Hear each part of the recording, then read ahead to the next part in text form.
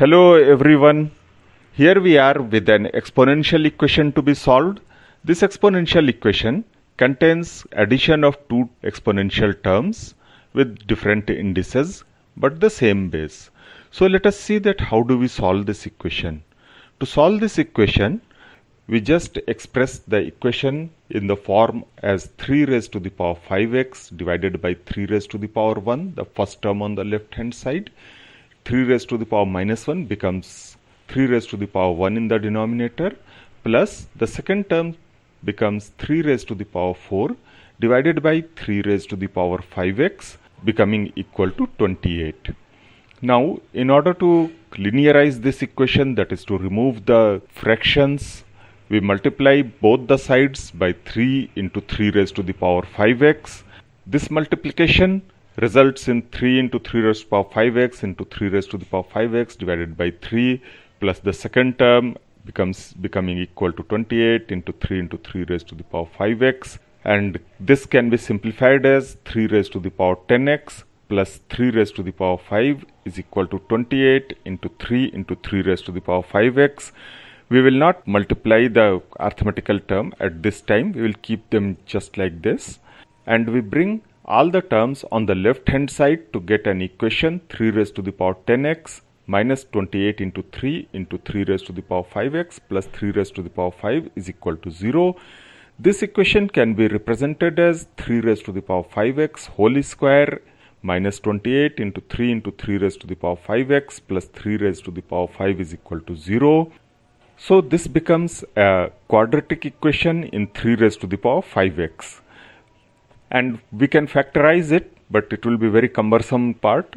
So we just use the quadratic formula and get the value of 3 raised to the power 5x.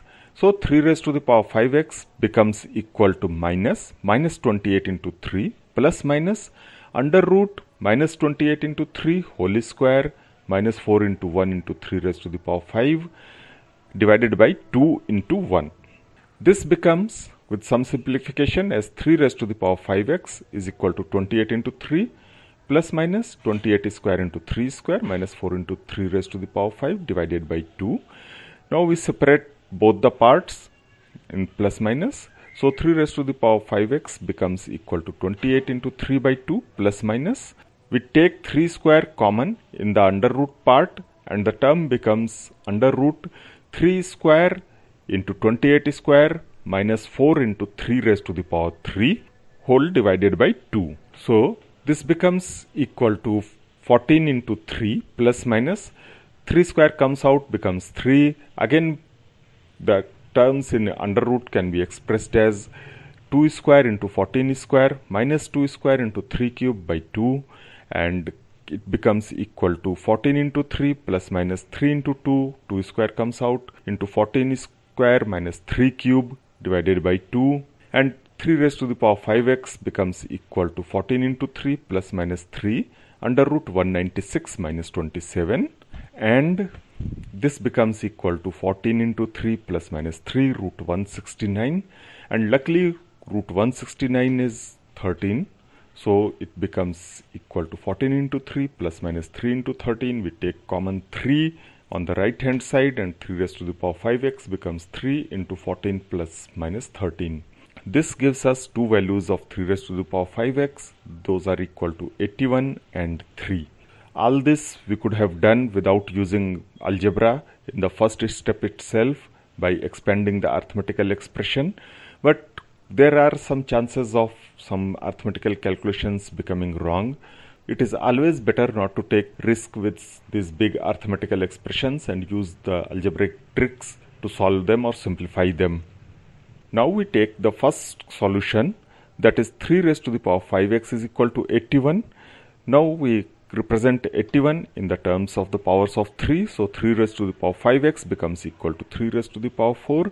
Since the bases are equal, the indices also must be equal. So 5x becomes equal to 4, or x becomes equal to 4 by 5. Considering the second solution, that is 3 raised to the power 5x is equal to 3, it can be expressed as 3 raised to the power 5x is equal to 3 raised to the power 1. Here also bases are equal, so indices also must be equal. So 5x becomes equal to 1 or x is equal to 1 by 5. This is how we get two solutions of the given equation. Those are x is equal to 4 by 5 and x is equal to 1 by 5. We can verify that both these solutions satisfy the original equation, that is 3 raised to the power 5x minus 1 plus 3 raised to the power 4 minus 5x is equal to 28. Thanks for watching.